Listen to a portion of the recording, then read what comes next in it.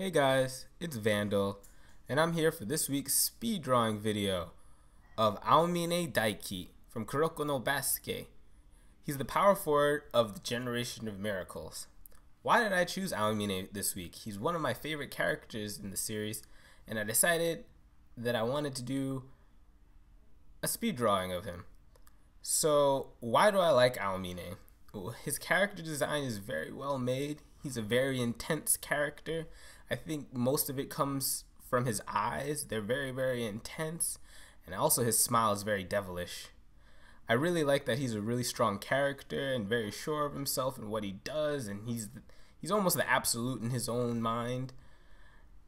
I think what also makes him very interesting is his very dynamic movement and the way they animated him looks just, it's amazing. I really love the way they did such a good job in displaying like what he can do and how he moves and how everyone gets shocked at what he does.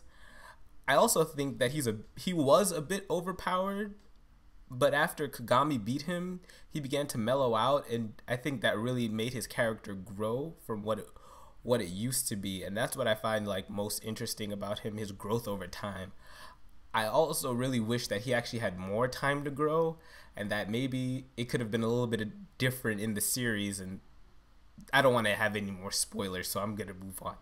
So what I did in drawing the video was look for a lot of reference photos, trying to find like the most dynamic pose for him, because I feel through watching this series that he had a lot of dynamic moments in his movements and the way he went to the basket with the basketball. I found all those very interesting, so I tried to create the most dynamic pose.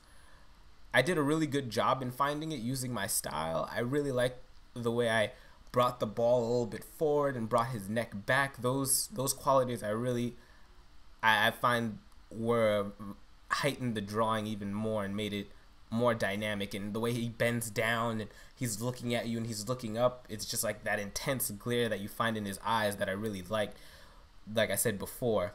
His color palette's pretty restricted, but I find that it complements well with his color overall. It's mainly black with, I guess, garnet or like a maroon red, and his blue hair and the orange ball. I like the color palette. It is very simplistic for me. I tried to go through some color ranges with his hair and in his jersey.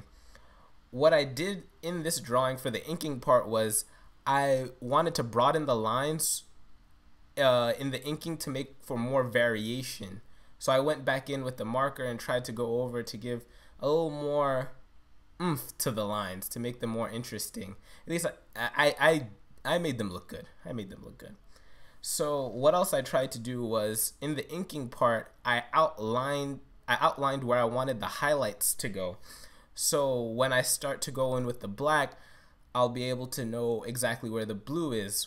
This is what I'm referencing. This is what I learned from the Klaus video that you guys might have seen. So what I'm trying to do is trying to get the outer parts where you can see it looks like claw marks